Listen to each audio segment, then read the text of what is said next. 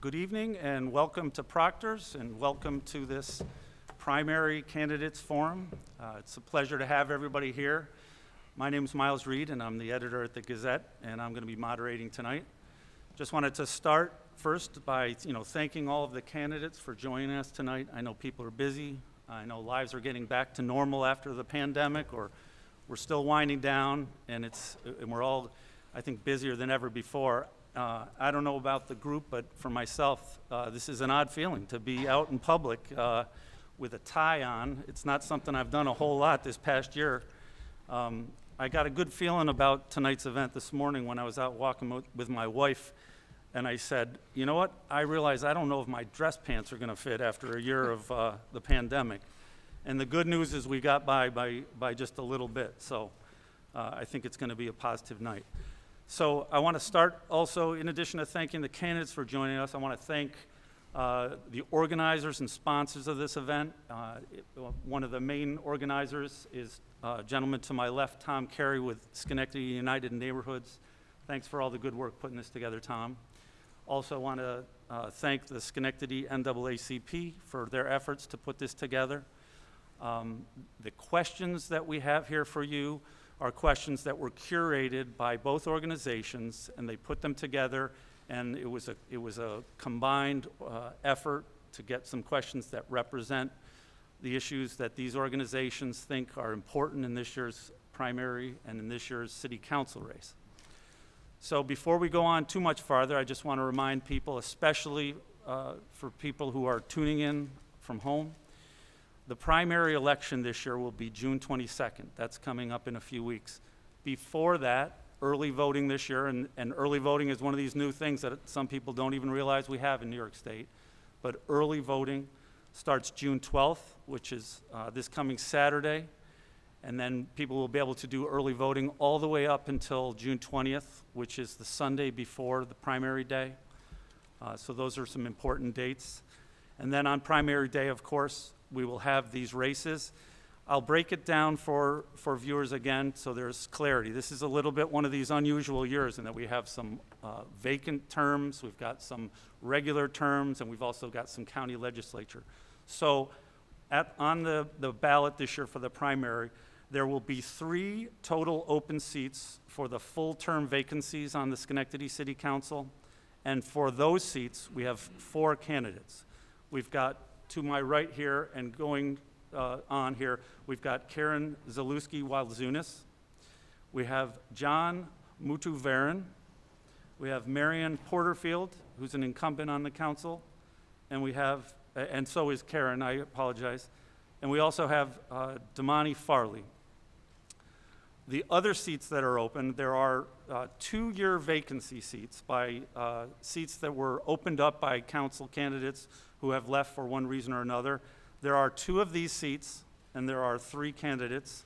Again, on my right and moving on, we've got Doreen DeToro, we've got Hylib Samuel to her right, and we've got Carl Williams at the end there. So welcome to everyone. In the second portion of this, we'll introduce the county legislature candidates, but for now, what I want to do is I'm going to turn it over to our candidates, and we're going to start to my right here. Each candidate will have 2 minutes to do their introduction and tell the voters who they are, and then when we're done with all of the introductions, and I'll cue everybody as we go along the line, and then after that, we'll jump right into the questions. So Karen, would you like to begin? Sure, thank you. My name is Karen Zalewski-Walzunas. I want to thank you for the invitation to participate in the forum this evening. I do need to leave at 7:30, and I want to apologize up front if I do need to depart before the completion of the forum. I have a background in banking and real estate. I was a commercial lender and team leader for KeyBank for over 25 years, and I am currently a commercial real estate broker with Berkshire Hathaway Blake Realtors. I have a unique background which I believe adds value to the city council position. Being a banker has given me experience in lending money to businesses, not-for-profits, and municipalities. This knowledge has assisted me in analyzing the city's financial statements. While at Key, I was instrumental in helping the minority and women-owned businesses obtaining the MWBE certification. In selling and presenting real estate, I have a professional understanding of real estate market that I bring to the table when we are selling city-owned property. During my tenure on the council, we've sold over $5 million in city-owned properties. I've lived in the city for over 30 years. My children went to the city schools, and I have and continue to be involved in many not-for-profits that support and serve the city, such as MySci, Capital Region Chamber, Northern Rivers, just to name a few. I'm looking forward to serving the people of Schenectady for another 4 years. We will continue to move forward in a very fiscally responsible manner. Thank you. Thank you. Ms. Porterfield? Thank you. Good evening. My name is Marion Porterfield, and I'm currently on the City Council running for another 4-year term. I've been on the council since 2012, and I'd like to tell you what brought me to the council. Before actually getting on the City Council, I spent a lot of time coming to the council meetings as a community representative, presenting what the community would like to see. From my perspective, there was not enough of a community voice on the council, which is why I chose to run. And I feel that being on the council, I've been able to bring that to the council. I am a longtime Schenectady resident, attended schools here. My family is here as well. And I feel like some of the strengths that I bring to the council are that I continue to listen to the community, to hear what they have to say, and to bring that information to the table. Additionally, I feel that having a difference of opinion sometimes and expressing an opinion maybe that is not the same as everyone else, it's helpful because you get to see the things from all angles. And also, staying in touch with the voters is extremely important to me, not just during election year, but all the time. Because otherwise, how are we able to bring to the table what the community wants to see? I strongly believe in participatory government, because the taxpayer money is taxpayer money, and they should have a voice in how to say that and how to spend that money. And additionally, you cannot, as one individual, make decisions on the council. So it's important to me that we work collaboratively, that everyone give their ideas, say what they have to say, and then we come to a decision collectively for the best for the council. And that is, in my opinion, is the only way that we can completely and fairly govern for our community. I also think that it's important that we have a diversity of ideas, of individuals, of talents and skills that are brought to this table. Thank you very much. Mr. Mutuvaran? Thank you. Good evening, everyone. I would like to thank the NAACP and SON organization for inviting us to this forum.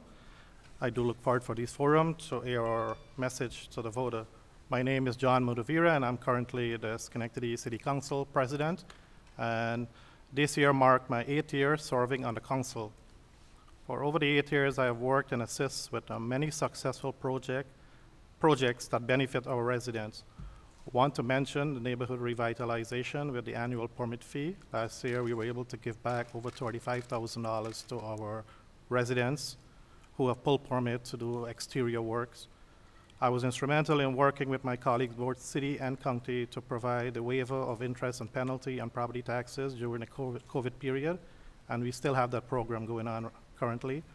Many homeowners are affected by this COVID pandemic and need all the help city government can provide. I was instrumental in working with our affirmative action officer to amend the MWBE laws to equip this office with the tools needed to make sure our contractors and hiring are in compliance with today's MWBE policies. We also adopted the federally Section 3 policy so that employment can be provided to local residents around the project site in Schenectady. I have worked with our county health department to bring COVID resource, including masks and vaccine, to the underserved community, and will continue this outreach. I am a big believer in financial discipline and transparency. In the last budget, I was able to convince some of my colleagues to avoid the 17.5 laid-off and save many services from the proposed 2021 budget. I was able to find funding source for these cuts, and I'm happy that we did that, because today we're seeing the benefit by doing that to save jobs and services. I'm also a big believer that we provide our children and family and youth today to give the basic resource needed to fulfill their dream. My mission is to continue to work and adapt these as we move forward. Thank you.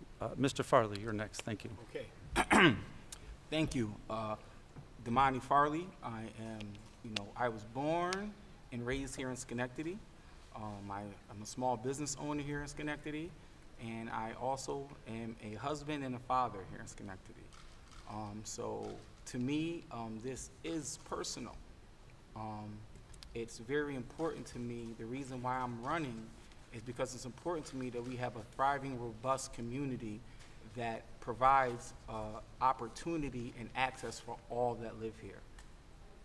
You know, among the various capacities, I work in the community and as one of the trustees at the board of Schenectady County Community College, our Schenectady Youth Call to Action movement, our Bridge the Gap initiative that is held right here in Proctor's, where has been our response to the pandemic and how it impacted our students in Schenectady City School District. And all of those things are important, but I think what's most important, and what I think that voters really want to understand, is that I'm somebody who believes in making decisions with people and not for people. And I think that as we talk about all of the good things that are happening in our city, especially when we talk about things like some of the economic growth, if it has not changed or improved the material conditions of the people who actually live here, if you can't feel that, if it's not tangible for you, then it's missing the mark. And we're missing the mark. And it will make really good for a campaign flyer. It'll be a great photo op to stand in front of new construction, but if that construction isn't employing people that live here and hopefully housing people that live here for a long period of time and where they can take root and have a thriving life with a family here, and they can contribute not to only our economy but the culture, the soul of our city, then to say the least, we're missing the mark. Thank you, Mr. Farley. So now we'll move to the three candidates for the 2-year vacancy terms. There are 2 seats available. We'll start with Doreen DeToro. Hello and good evening. My name is Doreen DeToro, and I would like to thank the members of the NAACP and SUN for taking the time to organize this forum. I think it's imperative that the residents of the city of Schenectady are aware of my stance and agenda on city issues, so they are able to make an informed decision in this Democratic primary. I have lived in the city of Schenectady for the past 36 years and involved myself in many community and neighborhood outreach programs. I currently remain active and volunteer in many of these religious and community organizations. For the past 25 years, I have owned and operated Rossi and DeToro Funeral Home, a 114-year-old establishment located in the city's historic Union Corridor.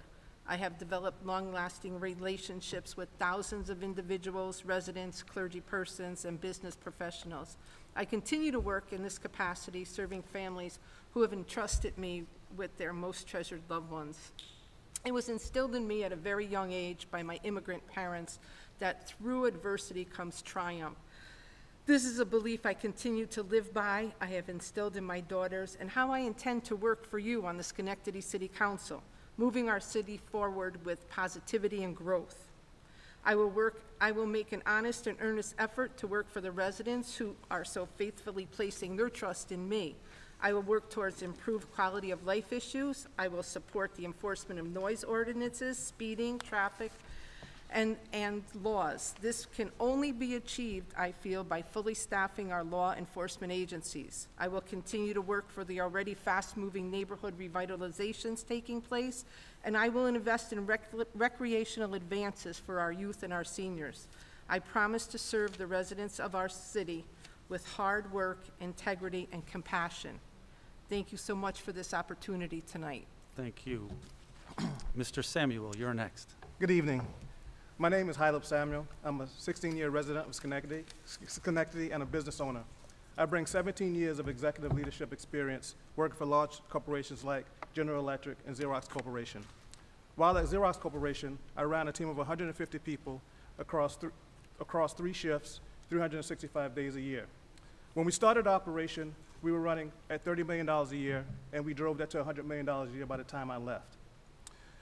Then I moved over to GE, where I managed the global application portfolio for all of the Global Research Center. Both of those roles required high-level budgetary responsibility and the ability to collaborate with high-level folks and some tough issues. My current business is SQ. It's a Schenectady-based business where I employ 30 people. Our primary business is that we focus on operations with local governments, state governments, and county governments. And one of the things that's come out of that experience is the understanding of how governments operate on an operational basis when it comes to land management, licensing, permitting, code enforcement, and environmental health. And all of the roles, you know, with the budgetary responsibility and the fiscal responsibility and the ability to work with people, I believe those skills I can bring to the city council and help move the city forward with all the agendas that the city and the mayor and the city council have been doing up to date. Again, another reason I'm doing this is because I have a passion for the city. It's been very good to me over the past 16 years, and I want to be a servant to the city and continue the service that I've been doing. I've been sitting on the Housing Authority for the past 6 years, and that's been something that's been near and dear to my heart, and I just want to continue to move forward with everything that I can bring to the city. Thank you. Thank you, Mr. Samuel. Mr. Williams. Good evening, everyone here in attendance in person tonight and everyone viewing at their homes. I'd like to first and foremost thank the Schenectady United Neighborhoods Association and the Schenectady NAACP for organizing this event. But most importantly, I'd like to thank Proctor's for having the AC on because it was extremely hot today, and I know everyone has experienced some part of that today. Just to repeat, my name is Carl Williams, and I am running for the in the Schenectady City Special Election along with Hyleb Samuel and Doreen DeToro. I am the eldest of 6 and grew up in a no-nonsense household. My mom, for all intents and purposes, was a single parent, and we grew up with the expectation that regardless of where we were, we needed to strive harder to get to where we wanted to be. I continued that mantra on to enlisting in the New York Air National Guard, where I currently serve as a first lieutenant as a health services administrator. I recently completed my MBA, which I received from Clarkson University, positioned over in the Capital Region campus, where I'll be receiving my diploma at graduation this weekend here in Proctor's, which I'm really excited for. But then also, I recently accepted a position at Albany Medical College as a practice coordinator, where I oversee the practices of a general pediatric department. I love the city of Schenectady. I'm currently here right now because of the influences of a lot of mentors and friends and peers that have decided to invest their time and resource into me personally. I understand that there are a lot of peers who have not afforded those same benefits, and that's primarily the reason why I'm here, to open up doors and bridge gaps between the individuals that currently serve on our city council to ensure that their lessons learned are not lost, and that the individuals that are responsible for continuing on their efforts, the next generation of civic leaders, are well prepared and apt to continue Schenectady down its bright and beneficial future. Again, this city is near and dear to my heart, and one of my statements that I've constantly shouted throughout this entire political journey is that together we are Schenectady, and only together will we continue striving to do better. Thank you very much. So we're going to jump right now into the questions portion of this. What we're going to do is I'll start off to my right, who will field the question first, and then we'll go through the line. Everybody will eventually have a chance to answer first, so we'll just rotate, and I'll make it clear to you because we'll go along and I'll give you cues. So with question number 1, I'll just ask it once in case you want to take notes. It might be advised. Some of these questions are, a little bit multifaceted.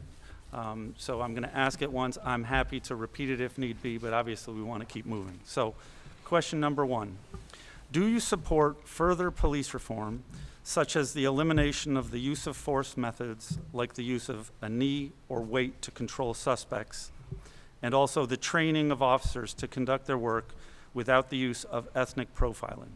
Would you advocate for a more diverse community policing workforce that includes the use of social workers to diffuse community disturbances?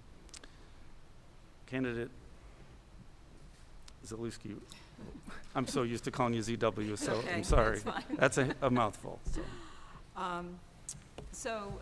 We just completed our collaboration in reforming the police department. And I believe that it was a good document that was sent to the governor. I believe that it is a living, breathing document, and that we will continue to have community conversations, that we will continue to have more training, that we will advocate for mental health specialists, and that the training is going to be critical to ensure that, what the leadership within the police department wants to get accomplished. I believe that use of force is necessary in certain instances, and I believe the training necessary for use of force has changed, And I believe that Chief Clifford, under his leadership, has led the department into a much better state of mind in reference to using their force. And I don't remember the social. Yeah, the question was, would you advocate for a more diverse community policing workforce that includes the use of social workers to diffuse Yes, absolutely. disturbances? Yes. So, and I'm out of time. Thank you very much. Ms. It's Porterfield. not much. Thank you. So in terms of use of force, we did have a comprehensive document. We spent a lot of time going through that document. One of the things that was in 2020, a situation happened here in Schenectady. And at that time, there was a press conference where the mayor, the then commissioner of public safety, and the police chief said that we would no longer have knee holes. So that I strongly supported and still support, and think that we should not do that. But that I understand that people have to be restrained. However, I feel a knee to a vital part of your body is not, could end up in a very poor outcome. So I do not support knee holes to necks and heads. I do not. I definitely know that we need more training, and have training right now, but we need additional training so that if police officers are trained in a specific way, let's talk about knee holes, and that has changed, then we need to retrain so that they leave the situation safely as well. So that's extremely important. In terms of community policing, I think it's very necessary, and yes, I do feel that we need more diversity on our police force. And in addition to that, we could also, in terms of community policing, include residents who can interact with people who we're a very diverse community ethnically. So to have a group of individuals who can help the police, since if our police force don't have the diversity that it needs currently, that could help our police to engage with that community. So, thank you. Thank you very much. Mr. Matuvaran. Thank you. Our police department has come a long way. And one of my recommendations during the task force and reinvention outreach was regards to diversifying the police department. And I think I was tasked by Mr. Ron Gardner to come up with a plan how we can diversify the police department. And that is in the task force that was presented to the governor. In terms of the recommendation, it's a document that we intend to revisit. It's not something that is done and written in stone. So the police department is functioning in a capacity there right now with the task force and the recommendation. We encourage the police department, city official, and community leader to continue to work together so that we can able to reform and to address the many concerns that is happening out there. In terms of community policing, that's one of the recommendations also in the task force is that we looked at funding community policing outreach and look at mental health and funding program to assist the police department when they are in crisis or situation like with mental health issue. Thank you. Mr. Farley. Okay, so I guess I would start by saying, I think we need to be honest that none of us show up to work as our best selves every day, right?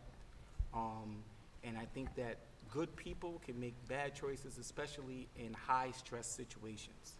So that's why I think when we talk about policing and police reform, we most focus on the beliefs, policies, and practice, right, of our officers, because that's what develops the culture.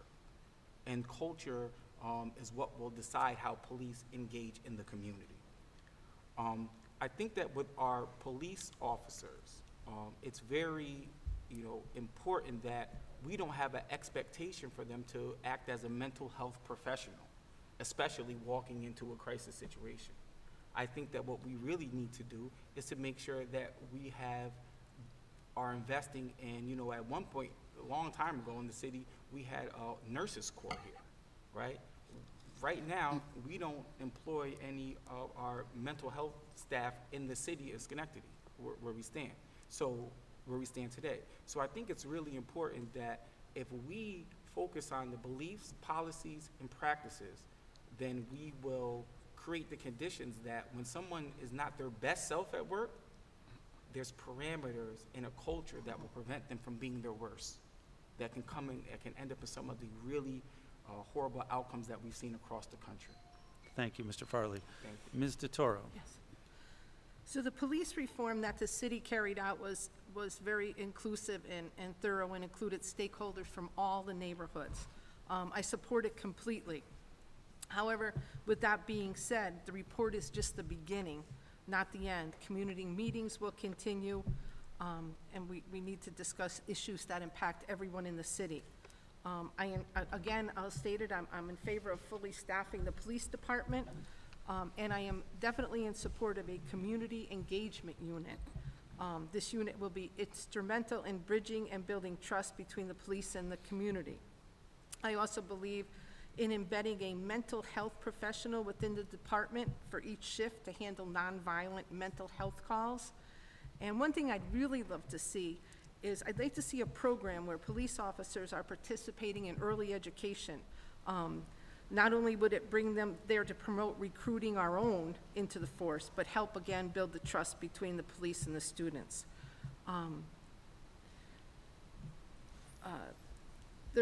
I'd like to have a Discover Policing program aimed at different age groups, for example, young, teen, and young adults.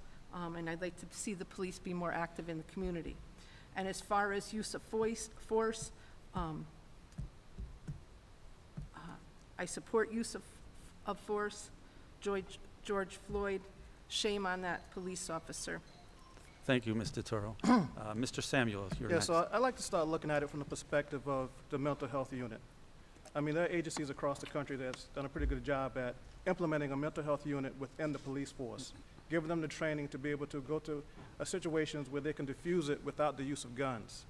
So when you look at installing a strong mental health unit, trained police officers who have the ability to diffuse situations without guns, that's going to minimize the need for use of force, because at that same situation, you're not going to have to do knee holds or aggressively, apprehend people. You can talk them down because you have that skill set. So I believe the police department should look at opportunities to speak to those other agencies like the city of San Antonio that's mastered this, to see how we can implement this in Schenectady. And then along with community policing, that's another way to diffuse situations where you don't have to use force all the time. So if we have police walking the beat or riding bikes or on horses, getting to know everyone in the community, when situations arise, they can walk up to folks that they know and call them by name and say, hey, what's going on? Let's talk about this, and be able to diffuse situations and not have to use force to apprehend when situations are going down between domestic situations, friends on the streets, or either folks who are having disagreements with one another. Thanks, Mr. Samuel. And Mr. Williams? So as a member of the Schenectady Steering Committee, which had a strong influence over the community conversations that took hold in this community in regards to police reform, currently as the acting chair in the Civilian Police Review Board, and as a member of the Schenectady Police Department Hiring Advisory Panel, I've had the opportunity of witnessing this issue from multi different perspectives. I've come to recognize that as a young man of color, that police reform is not a light switch. It's a cultural mindset that is taken on gradually, and it's understanding where we need to start, and that's first at addressing what the issue is. In order to continue forth with the progressive mindsets of Chief Clifford, who has taken steps to addressing some of the issues, it's understanding that the issues that we are prioritizing come in line with what the community is demanding and expecting. One of the mechanisms that I think is best going to drive forth our police reform conversation in the city is community policing. And it's by understanding that we need to have members of our community who are actively supporting our community included on the police task force. There's recently coming up a police exam in the fall of 2021, which I don't know how many people from our community are aware of. We need to make sure that whatever communication platforms we're engaging are effective and they're reaching the members that are talented in our community and looking for opportunities and ways to contribute more. So again, I think recruiting and community policing, similar to what Ms. DeToro mentioned, are ways that we can combat police reform to ensure that we are still striving to become the city that we need to be. Thank you very much. We'll move on to question number 2, and this one will go first to Ms. Porterfield, and then we'll progress, and as I said, I'll give cues. So question number 2 is, there has been a significant investment in downtown in recent years, and an additional $10 million in state downtown revitalization initiative projects was just announced. Meanwhile, representatives of the city's neighborhoods and residents who live there have expressed concerns about being neglected and services reduced. What would you do to support the city's neighborhoods? Ms. Porterfield. Thank you. So, yes, there has been a lot of investment downtown, but I also want to bring forward the fact that there is a lot of investment now going on in communities. There's investment going on in Hamilton Hill, where there's new housing being put up. There's also investment currently in Mount Pleasant, where there's they're doing renovation to a park, but more is needed. So I would recommend that the city would spend more money investing in the infrastructure, investing in taking down blighted properties, either restoring them or taking them down, and creating a more livable community. Part of it, or the other part that I feel what I have done and will continue to do, is to work on things that inform the quality of life. The quality of life is very important for people. So things such as speeding. Actually, I have to tell you that litter is also a major thing in our city, and how it looks where you live and impacts you. So also I would work on making sure, or continue to work is what I should say, on making sure that we have a clean city, a city where everyone's receiving the same services, that taxpayers get the services that they're paying for, because we're paying high taxes. We all have to face that. But to also make sure that for the service that they're paying, that make sure that the city is doing that. And again, having a mechanism that residents have concerns, that they can voice those concerns to the city, and that they are immediately addressed in all communities, regardless of where you live. Thank you. Mr. Mutuvaran. Thank you. Yes, we have seen our fair share of investment in downtown, but it's needed, and now we are seeing our focuses have been moving to the neighborhoods, and as Ms. Porterfield mentioned, we have seen investment in Hamilton Hill, Mount Pleasant, Central State, and we are funding across all neighborhoods to continue the revitalization of our neighborhood. So it's not happening at a pace that a neighborhood would like to see, but I think over the years we'll see more investment in our neighborhood and attract investment, new homeowners, and expand our tax base, and at the same time look at the nuisance in our neighborhood and address all those problems. I think where the focus is on our neighborhood now, and we can physically see investment all over in the neighborhood, streets, sidewalks, and new infrastructure going up. So it's a matter of time that we continue what we're doing right now and to expand on what we're doing. Thank you. Mr. Farley? Okay. So I think when we talk about economic investment in our city and specifically downtown, it's really important that we recognize that it's not an either or, but it's actually should be a yes and. So meaning that yes, we should be doing things to attract businesses to our city, and we should be ensuring that those businesses that are coming to our city are not only going to set up a thriving business, but they're going to incentivize ways to hire people who live in our community. When we talk about some of the development and how it can bring in, people that want to live here and own property and become landlords, I want to make sure that we're doing the right things by taking these city properties and getting them back on the tax roll. But we want to be really intentional that we're not just saying, okay, here for an absentee landlord to come here and make a short-term investment and leave the property and really recognize the conditions that some of the residents are living in, because they're living in these conditions, are absentee landlords. So we have to, it's not just about the economic development, so it's not either or, it's yes and. So I think that as we start to see some of the revitalization happen in the neighborhoods, it's important that we are getting the input from the people that live in the neighborhood. Again, we have really great things happening in the city, but unless somebody who lives in the city, lives in the neighborhood, can say, my quality of life has changed, then really we're missing the mark. Thank you, Mr. Farley. Ms. Zalewski-Wells-Unis? So I've listened to concerns throughout the neighborhoods. We've had issues with dirt bikes and ATVs. We as a council just passed legislation so that we can now combat that issue. We do need to do more for the neighborhoods. There has been development in Mount Pleasant. There's a Main Street grant that was just approved. There was a slight delay due to the pandemic, but there's development going on in Goose Hill, Eastern Avenue, but we need to do more, and we need to do more for the businesses. I'd like to see more facade programs, more Main Street grants. Each neighborhood is unique and has its own issues. I'd like to see us help more businesses by maybe forming business development assessment groups throughout the city. We have a very, very good one, downtown Schenectady, the BID.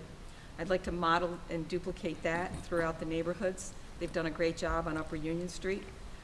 Under the leadership of the BID could have a beautification model. They would be able to have dedicated people to clean the streets, do flags, and put a marketing plan together.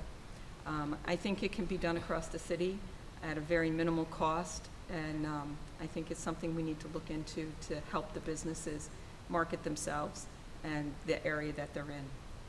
Thank you. The question now goes to Mr. Samuel. So 15 years ago, when the revitalization effort began, it was necessary. Downtown was, almost a ghost land. I remember driving down there when I first moved here and just being surprised that there was nothing there to attract other folks into the city. I must say that the job that the mayor and the city council have done over that time has been tremendous, and it's brought businesses into the city which have attracted others to Schenectady as well. And now most of us, when we walk around, we're very proud to say that we live in Schenectady. Unfortunately, that same level of effort hasn't been issued into the neighborhoods. There are neighborhoods that we know that have deteriorated over the years, and we haven't really put a lot of focus into turning those neighborhoods around. What I would like to see is grants that are given to the residents to, update your siding, put new windows in, look at piping and infrastructure, make sure that the potholes on the roads are cleared, and just have that effort going forward. The city has, the revitalization of downtown has been successful. Let's turn that same effort to the communities so that we can look at all of Schenectady and be like, wow, Schenectady really made a major turnaround from downtown to Stockade to Mount Pleasant to every neighborhood in the city. So I think most of the effort should be put going forward, and the funding that we get from the government and other places to revitalizing all the neighborhoods. Thank you, Mr. Samuel. Mr. Williams. So out of the 70-plus hours that Hyleb Samuel and myself have walked around the city of Schenectady, we recognize the very vague understanding that all of Schenectady does not resonate downtown. It was meant to be a joke, but the issue at hand is not a laughing matter. Although, similar to Mr. Samuel, what he mentioned, the efforts of the Downtown Revitalization Initiative is very, very successful. I have friends who live in other areas of the Capital District who absolutely love coming and supporting the businesses that thrive downtown. And that opens us up to a new network of economic success, which I appreciate. Thank you to the mayor and his wisdom with that. However, we cannot simply visit neighborhoods only during political cycles, expecting them to be completely bought into the process. The amount of time that I've spent walking around Schenectady, I've witnessed there are various neighborhoods that have not been visited and who have been neglected. And it's as obvious as what Councilwoman Porterfield mentioned with littering, but then it gets even deeper into having absent maintenance in streets, and that is very disheartening to someone like me who sees Schenectady from a different light.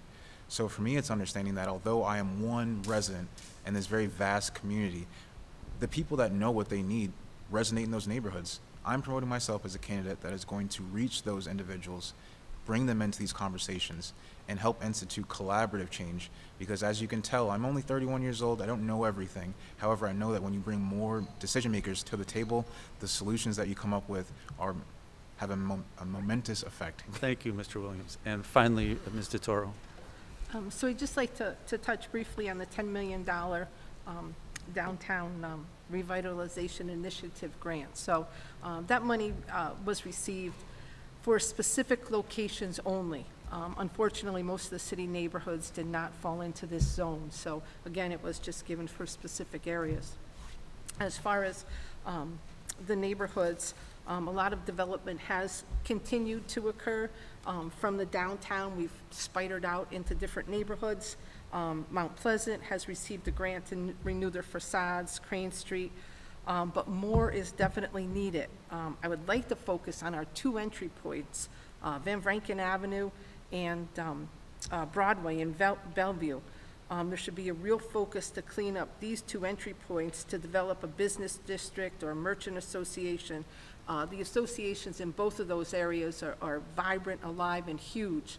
And people in those areas and the entire city take enormous pride So I'd also like to, I strongly believe in hiring more code enforcement staff to crack down on the blighted properties, zombie properties, and to make absentee landlords accountable for the properties here in the city. One initiative I'd like to see is for the city to provide incentives to purchase two-family homes to like artists. And thank you. Thank you very much. Moving on to number 3 in the questions. The city will receive upwards of $60 million in coronavirus recovery funding this year. How do you think the city should use the money? And this question goes first to Mr. Muchuvern. Thank you. We are fortunate that the federal government provide us with $58 million in federal relief through the stimulus grant. Some of the program that we need to look at, first of all, is to balance our budget, and at the same time pay off our debt that we have taken through the COVID. We also need to look at our infrastructure and the things that are badly needed, and to fill the many vacancies that is there with us, especially our police and fire. We have a lot of vacancies within the OGS office and other departments. So primarily, we need to focus on hiring. We need to improve our service. We need to balance the budget and look at the neighborhood, spend some money towards our neighborhood. And this is an opportunity for us to reach out. And to piggyback on the first question, second question is that this is time for us to use some of this funding towards our neighborhood. And as we look at balance, reducing taxes, which is very important, these are all opportunities that we can use this $58 million to enhance. And at the same time, I would like the mayor, the city council to reach out to the community to get their input as we spend this money. It's very important that we embrace the neighborhood and to seek advice from all stakeholders. Thank you. Mr. Farley? Okay, so I would say that I don't think anyone here today is really in a position, a qualified position to answer that question. And I think the reason I say that is because we have a great opportunity to demonstrate, once again, that we're making decisions with people and not for them. So in order for this fund to be spent in an equitable way that improves the quality of life of Schenectady residents have to be at the table. And it can't be one of those things where tradition stifles innovation. We can't just say, let's hold a public hearing with maybe 1 or 2 people come. You know, our city council meetings are not the most robust that they could be, right? Let's be honest about that.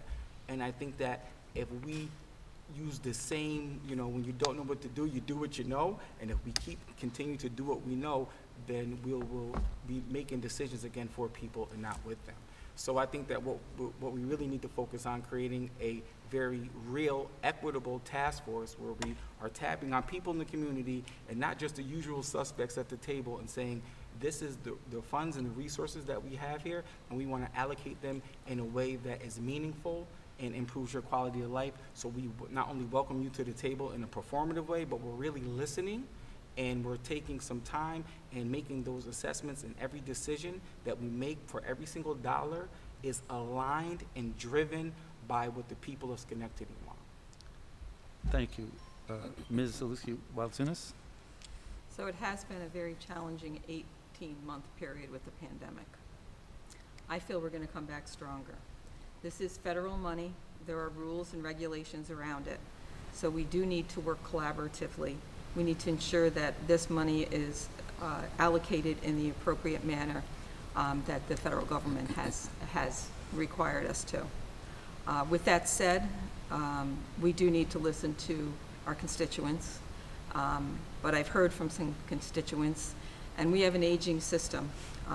Our roads, our sidewalks, our water and sewer, you know, we're an extremely old city, and we need to ensure that our infrastructure is taken care of. We need to update improvements in the park. We need to make our parks better. We've started. We have New Orchard Park coming online. Central Park needs to have some attention to it. Hasn't really had any. We have old tennis courts that, and a casino building that need to be repurposed. The pool needs to be updated. We need to put additional lighting throughout the parks. The Central Park Music Haven attracts people from all across the capital region. They're here free music in the park. We need to enhance the lighting. Our police and fire departments need to be fully staffed, as do all the departments within the city. So I would be lobbying for that.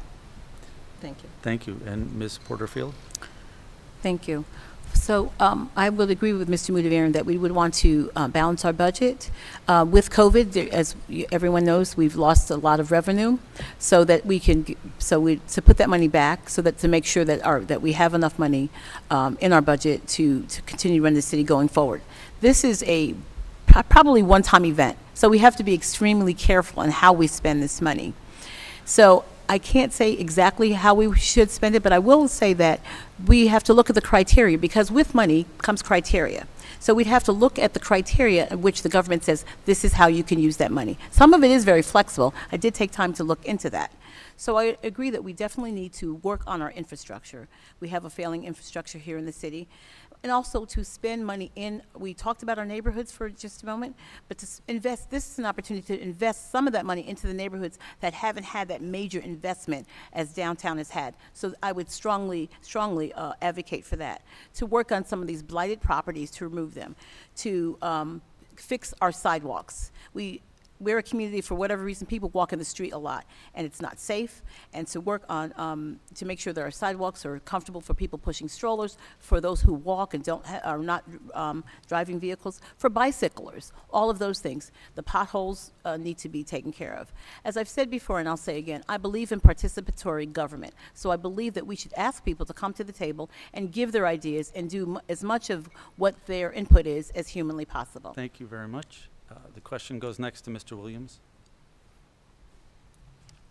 So similar to what our three incumbents, Karen Zelinsko-Azunas, Marion Porterfield, and John Mudavarian have mentioned, this is a once-in-a-generational amount of money that's going to be thrusted into our city, similar to where the Schenectady City School District is positioned with as well. There are basic mechanisms to help recover economies, such as having low to zero interest loans, but it is important that we make sure that we're rebuilding our infrastructure and understanding the magnitude of this amount of investment. This is not a time where we need to be coy. We need to be very imaginative in understanding what is the potential reach we can have for these monies. In addition to supporting our ancillary and municipalities forces, we need to ensure that we are investing in our community resources that are providing equitable opportunities for our young and developing minds. If we continue to only look at one segment of what the city is meant to be, we will miss various opportunities to address some of the underlying issues of why Schenectady is currently becoming an aging community. I chose to move here because I saw the value in this community that invested so much in me, and I think if we do not address that issue and make this a desirable location for young and developing families, we will no longer be existing. And I know that that is a very grimmest future, but I understand the importance of continuing this trend of success, and we need to make sure that we are directing these funds to all areas of our city for the long-term benefits. Thank you very much. Ms. DeToro? So as we move closer to normalcy, out of this pandemic, Schenectady must rebuild its infrastructure, both physically and with its human resources. To accomplish this, I believe a combination of hiring and more staffing and bringing in outside contractors is needed. I am a strong advocate, again, for fully staffed police and fire to lessen the resilience on overtime. Furthermore, I propose a community engagement union and mental health professionals are embedded within the department.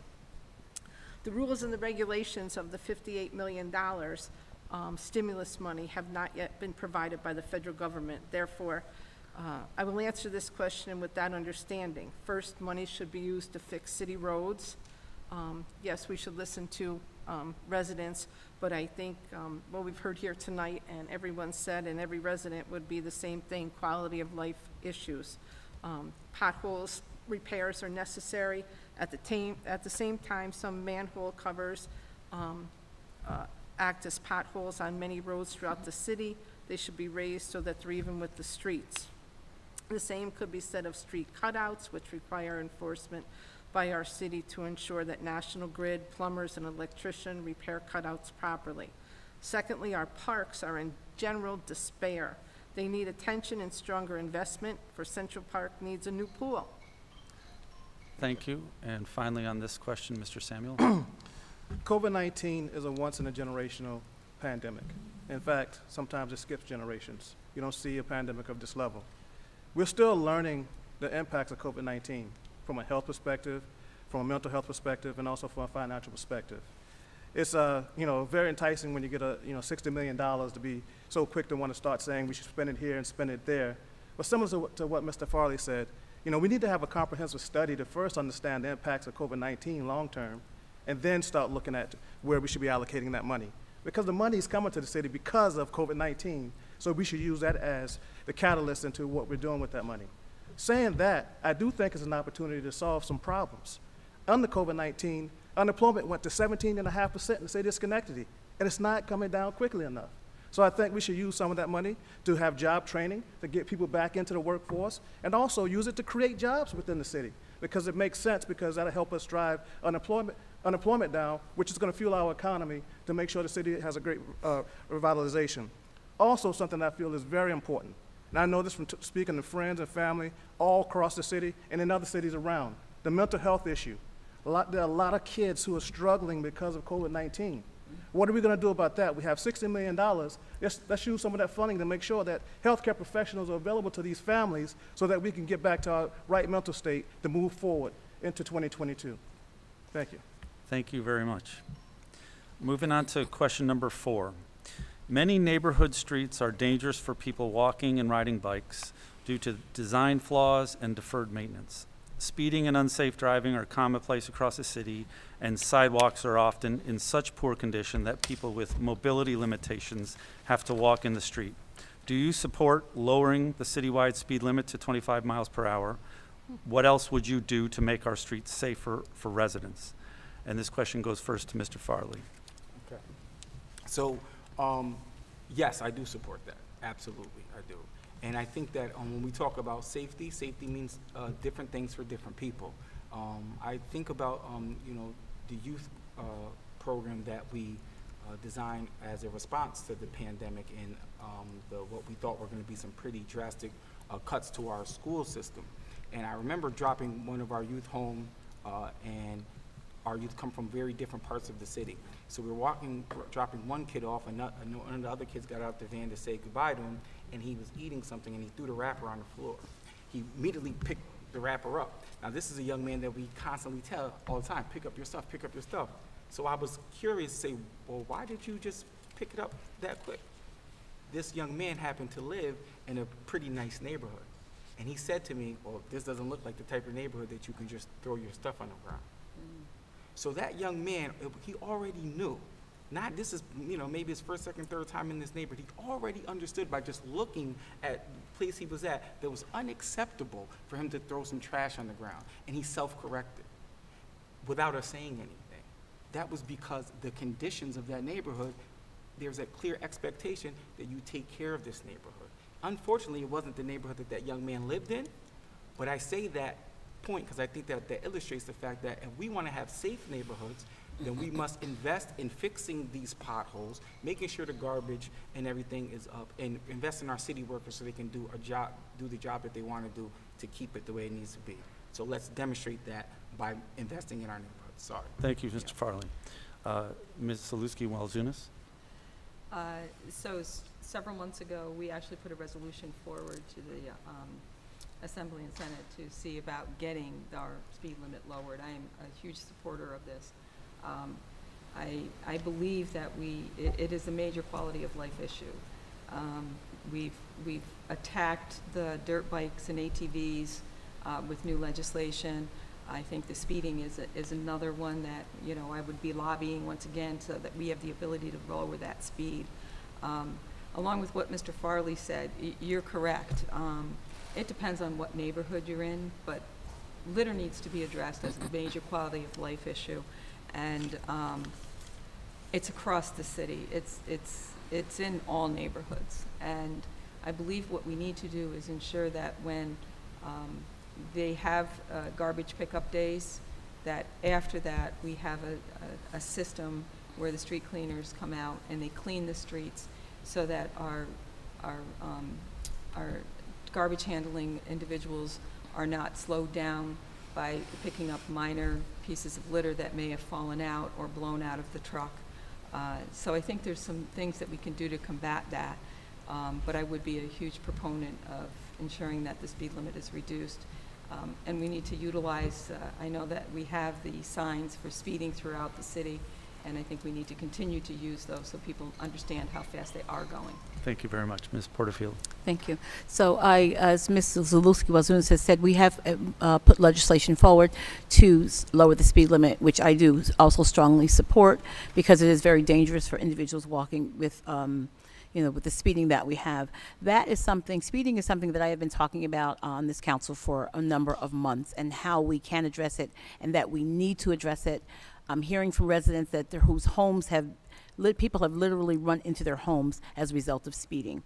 So one of the things that we were able to do was to put some money in the budget. I would thank my colleagues for supporting it, where we could put something called speed humps, so that it would slow the traffic down. That is one of the recommendations that I have put forward that I would like to see. We're almost into summer now, and that we should really start doing that so that people are slowing down, because I only see this as getting worse as the weather gets warmer. So yes, we should do that. And as also has been said, we should also just look at our neighborhoods overall. People have different respect for neighborhood depending on how a neighborhood is kept and what is tolerated. And we should also use law enforcement when people are speeding. I think that having law enforcement at certain places and people being ticketed lets people realize that this will not be tolerated in our community. And we want to make sure that our individuals are safe, as I've said. So speeding is a major issue. As I walk the streets in campaigning, I'm hearing that from the residents a lot. Thank you very much. Mr. Mertuvern? Thank you. We as a council, we have been discussing speeding for quite some time now. And we recently passed a resolution seeking a home rule through the state. And if we're fortunate enough to have that home rule in our favor, we were able to reduce the speed to 25 miles, which many of us on the council support. I'm a big supporter of that, in terms of that. And we continue to address as a council. Last Monday, we addressed speeding signs. And I think we're going to be rolling out some signs in terms of piloting out to see how it's faring in different neighborhoods. And if it's good and it's acceptable in the neighborhood, we'll intend to keep it there and to fund these signs in our capital budget at the end of this year into next year. So that is something is very concerned to all of us on the council. We are addressing it. We are knocking on doors, and we are hearing all the complaints from residents. We do hear your complaints. We are concerned about the speeding at the same time. But I want to remind residents out there that we do have a sidewalk program, and we encourage neighborhood organization, residents in various streets to reach out to your council member, and we can guide you in terms of how you can able to access the sidewalk pilot project that we have available. We had set aside $1 million a year ago for that program. We still have funding available.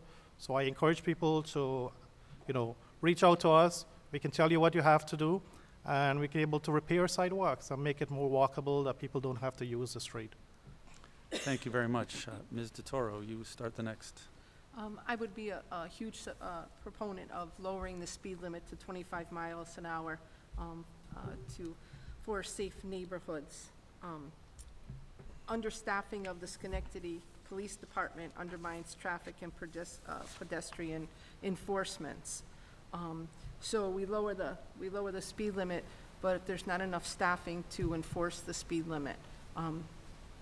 I also know that the city has purchased speed bumps, portable speed bumps that they put in roadways.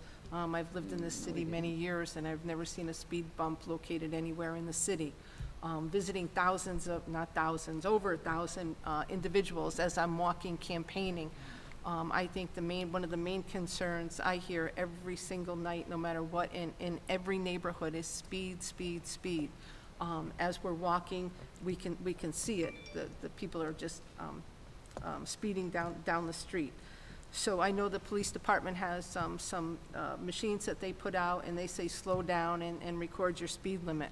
But again, without being able to enforce the people who are speeding, it really doesn't do much good. But again, I am a big proponent in lowering the speed limit. Thank you.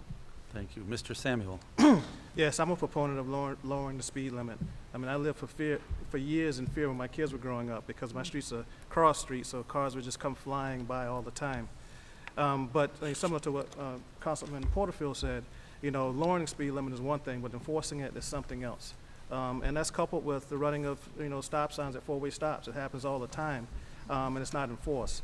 And I know that, Mr. Torrio is saying that, policing is a limited amount of policing to handle this, but there are technologies that can handle this. Some of the smart city initiatives that the mayor is trying to push forward, we can implement those technologies so that, when cars are speeding, we can, bounce off the license plate and get that license plate and send them tickets to their homes. And if they have multiple infractions, then actually, bring them into court and, and cite them for that. So I just think it's going to be a concerted effort of technology, policing, also speed bumps. I think speed bumps are very necessary in many places. Coming up with a system for streets to say, hey, we need speed bumps on our street. What's the process to do that and make it easy and accessible to folks, particularly areas where you have a high number of kids, like my neighborhood. So I'm a big proponent of lowering the speed limit. Thank you. And Mr. Williams. So similar to what Mr. Toro and Mr. Samuel mentioned, an unenforceable law is merely a suggestion.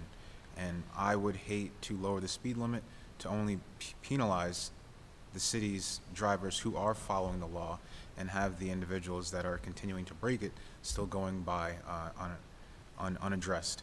I am for lowering the speed limit if that is the unanimous consensus or the overwhelming majority vote from the community, because as a city council member, it is not what I want to do. I am merely an advocate for change, and I'm here to represent the voices of the entire community.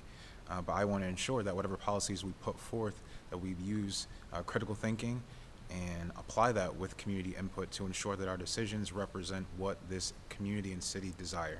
However, in regards to the sidewalks, I think it's important to understand that we do not put our communities and our neighborhoods against each other, which commonly happens when we do not roll out transparent plans for how we are going to affect change for everyone. So I think it's important that regardless of how we enact speed humps or lowering the speed limits or correcting any other issues, it's ensuring that the community is aware of our collective approach so that we do not have another downtown revitalization impact where individuals are seeing changes afar, assuming and left up to their demise and left up to their understandings of when it's going to reach their doorsteps. Thank you very much, Mr. Williams. And with that, we're going to conclude this portion of the forum for the City Council. I want to thank everybody for these excellent questions, thankful for their thoughtful questions, and thank you for the two organizations that put these together. So in order to stay on the schedule, we're going to allow you guys to leave, and thank you very much. And then we'll take a minute or two to let you move on, and then we'll get the two county legislature candidates up here in just a minute. Thank you. Thank you so much. Thank you.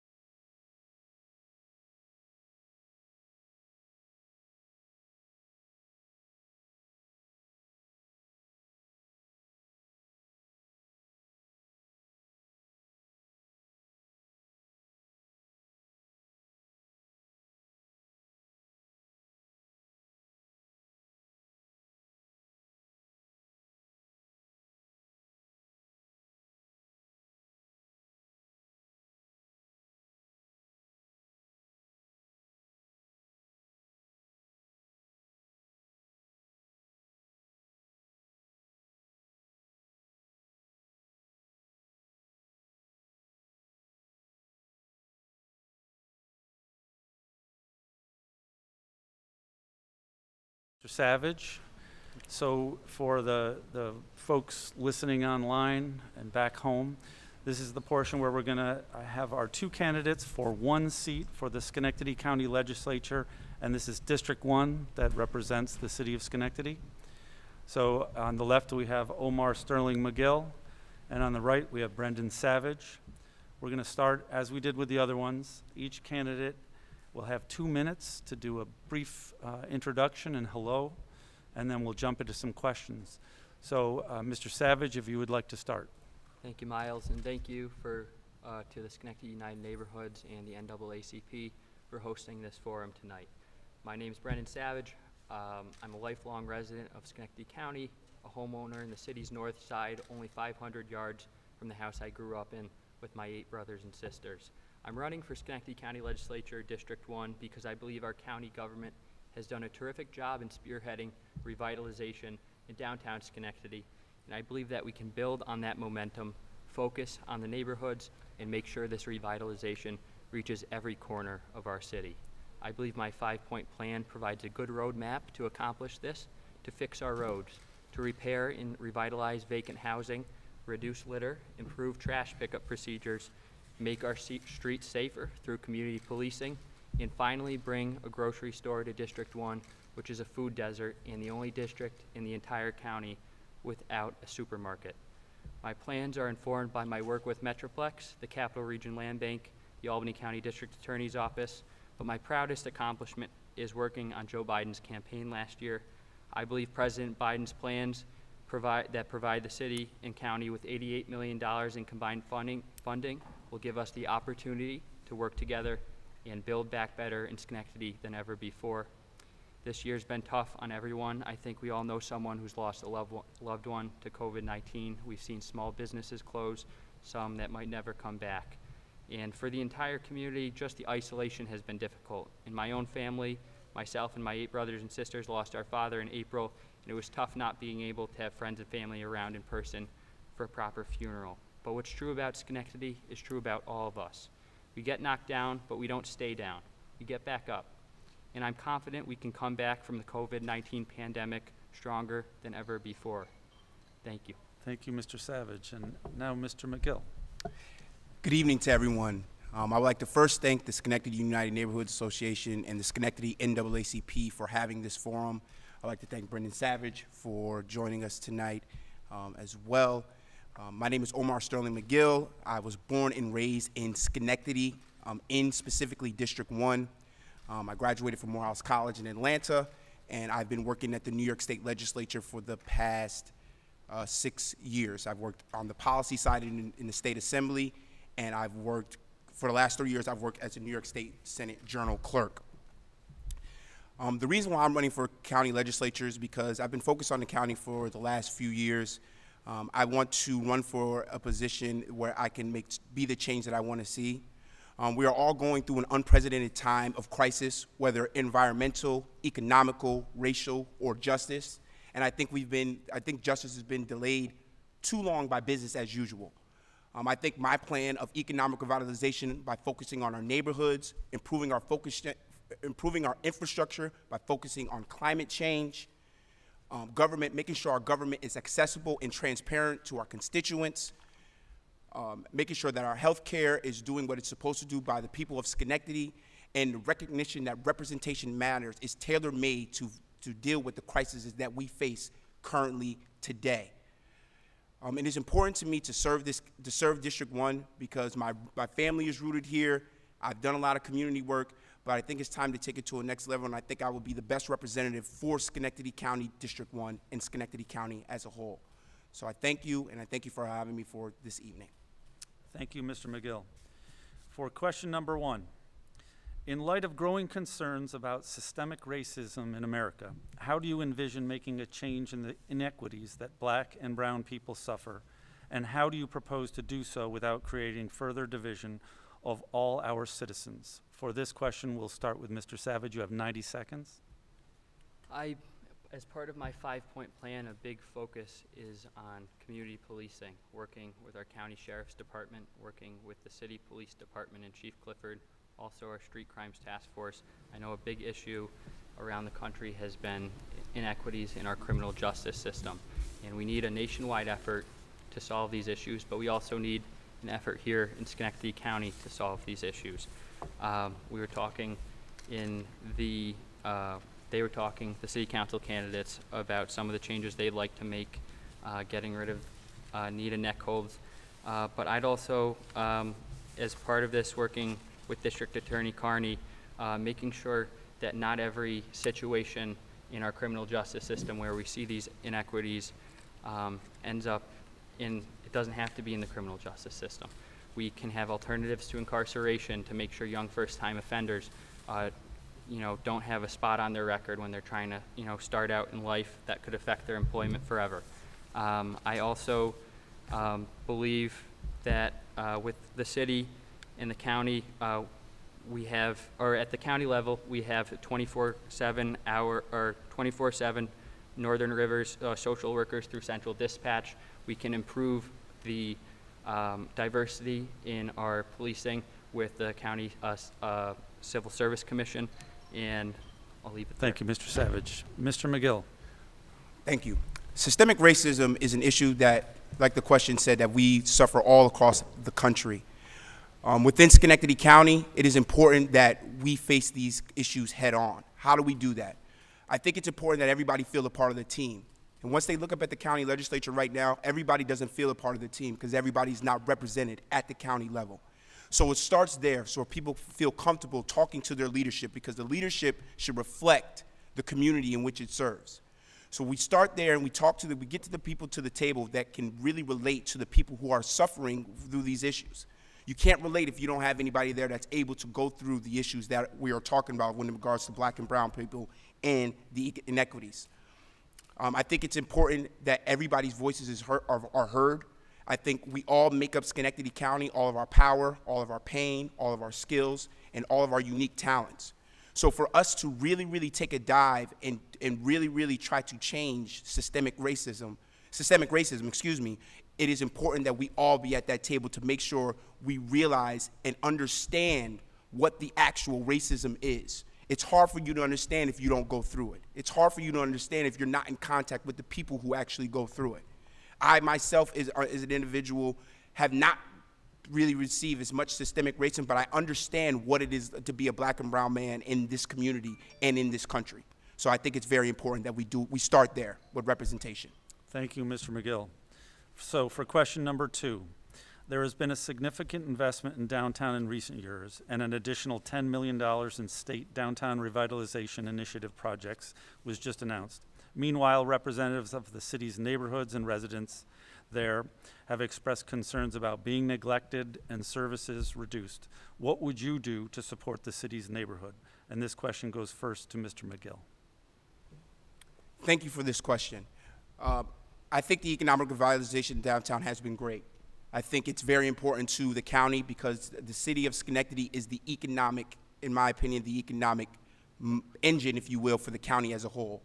But our neighborhoods have suffered too long. And we have to meet our neighborhoods where they're at. Every neighborhood is unique. Every neighborhood doesn't need the same thing. Some neighborhoods need their blighted properties to be fixed. Some neighborhoods, like Bellevue, need more attention in the fact that they don't have access to healthy food, or their CVS has been taken away. Some neighborhoods need more green spaces to help climate change and to be able to help maybe turn some of our properties or our lots into community gardens where we can have access to healthy food. It's very difficult to get a grocery store in District 1. We haven't been able to do it. People have been trying to do it for a while. So how do we hit that head on? We create more community gardens. We teach our kids how to be sustainable, how to grow their own food. That creates community. It creates self-sustainability. And it also gives people access to those healthy foods, and that's what we need to do. The neighborhoods, as I listen to constituents, as I'm hitting the ground and going to the doors, everything, each neighborhood is unique.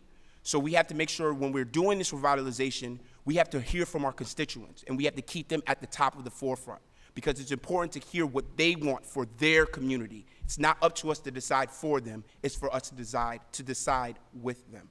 Thank you. Thank you, Mr. McGill. Mr. Savage.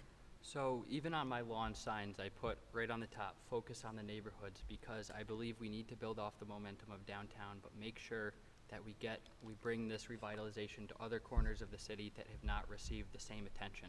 I challenge anybody in the media after this go to the corner of Girling and Lancaster Street. The roads are in very poor condition. So as part of my 5-point plan, I'd like to bring this revitalization out, fix our roads using long-lasting materials, repair and revitalize vacant housing, but also tear down the worst of the worst properties that cannot be fixed. Make our streets safer through community policing, making sure that we have the proper staffing levels, that emergency calls are responded to in a quick manner. But then also, I do believe we do have an opportunity to bring a grocery store to District 1, the only district without a supermarket.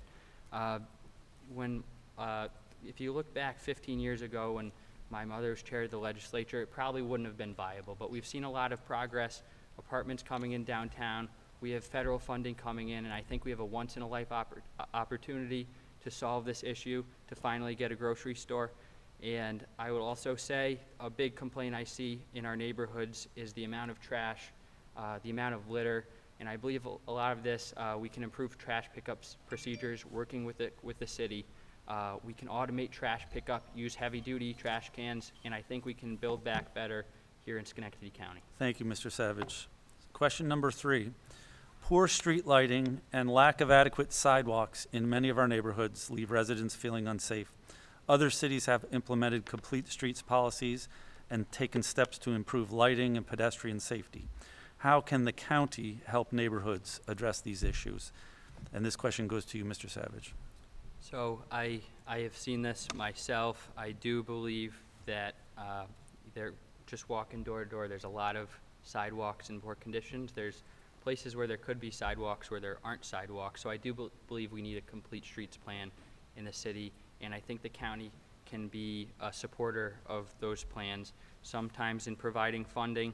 And I do think that we need to make sure with some of this money coming in that we're using it to make our city more walkable, more bikeable, using it to, some street diets to make sure people aren't speeding down the roads.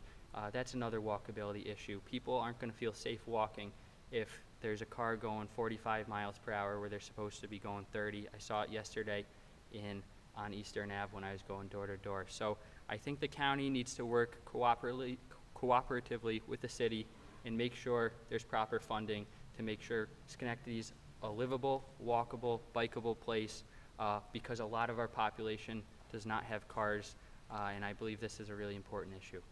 Thank you. Mr. McGill. Yes, the walkability of the city of Schenectady, and specifically in District 1, is very, very important.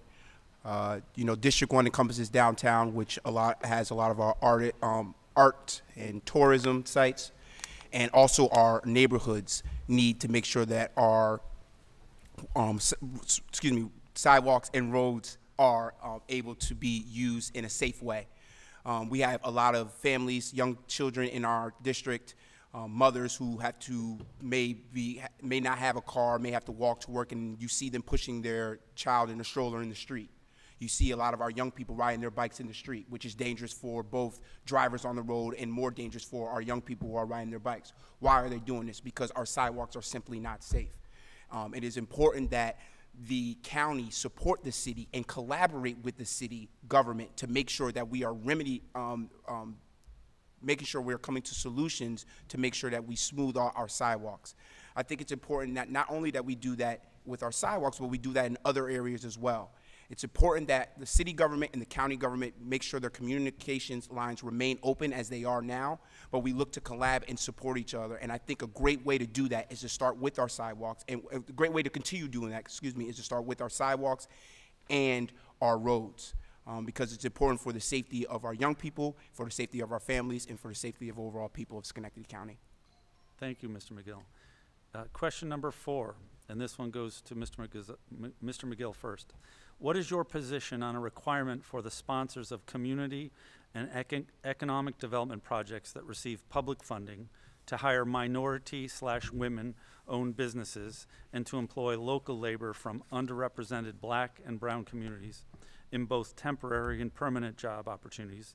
Please explain how you would advocate for diversity in the workforce. Thank you for that question. I think it's very important. I think if if people want to invest in our communities, they need to make sure that the people who are going to be most affected by this development are getting those jobs.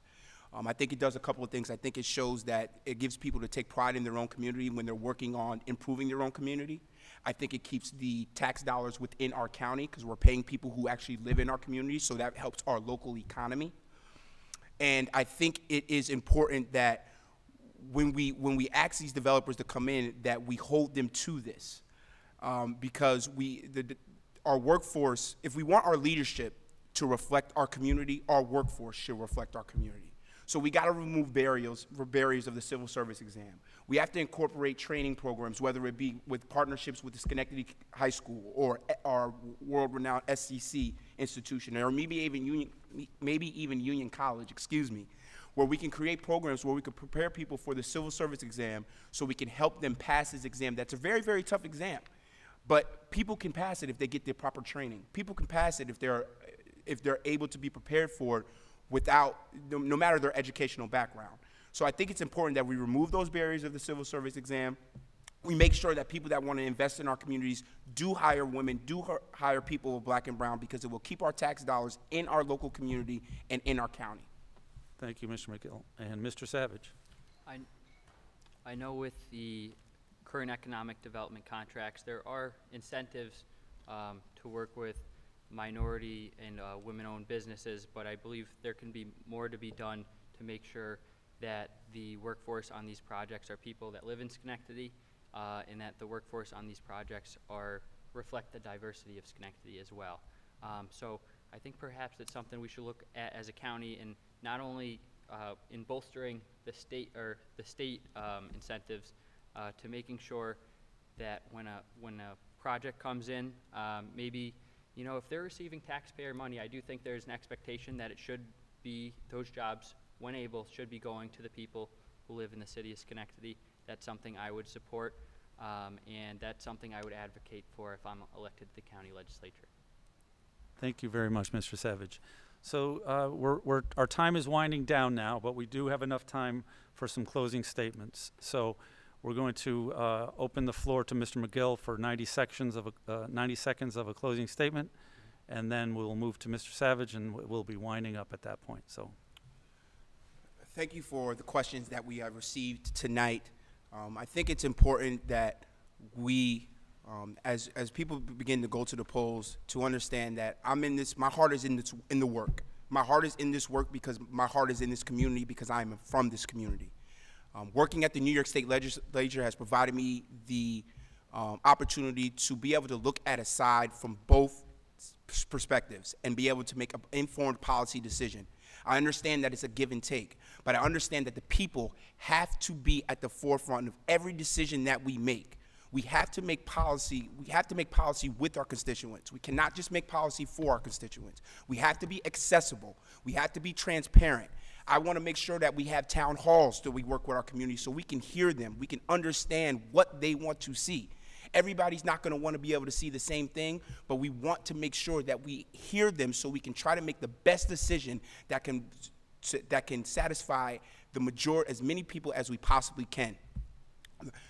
Early voting does start the 12th through the 22nd, and you can vote at the Schenectady Library across from the City Hall. The primary date is June 22nd.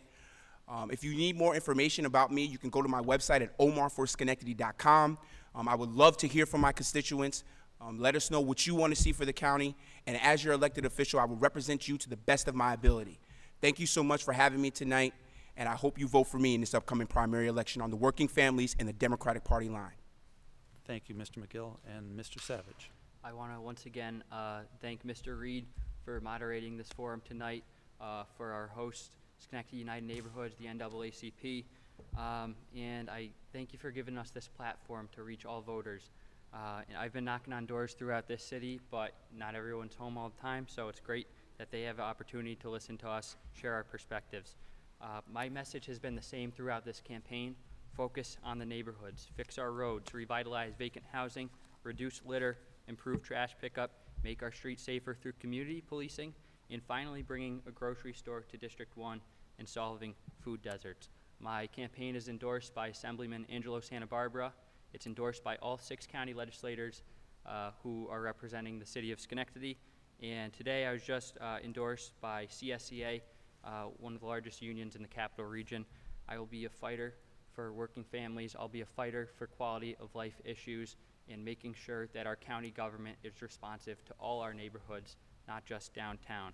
I hope I can earn your support on June 22nd at your local polling place, or if you'd like to, go vote early in the 9 days of early voting starting at the Karen B. Johnson Library this Saturday. Thank you so much for tuning in tonight.